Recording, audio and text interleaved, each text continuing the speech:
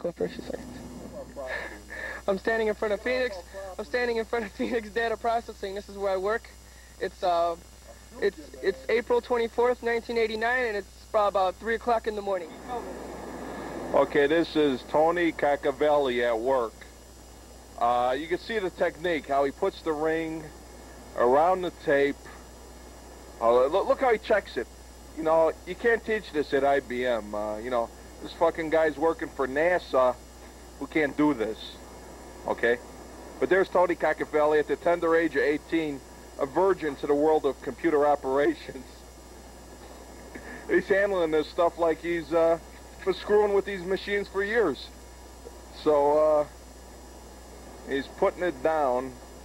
Look at him grab that work. Look at the way he grabs that work. Oh, my God. He's got the rubber band. Look, he hit it around his wrist. I don't believe this guy.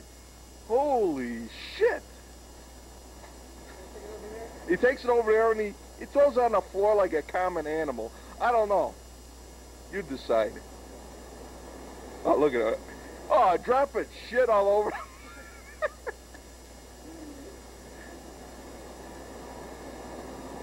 You gotta get a picture of the sound while I'm typing. Yes, sir, Mr. Caccavale. Right away, sir.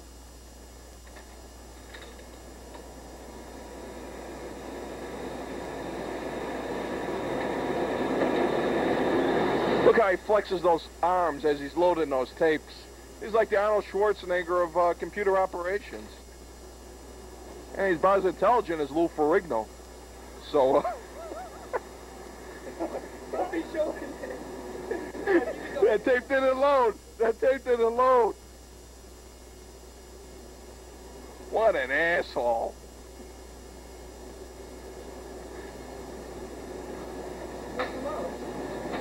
Help me. It's all on tape now, man.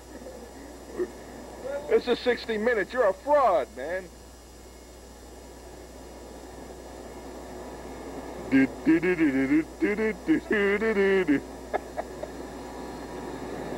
Tony, any comment?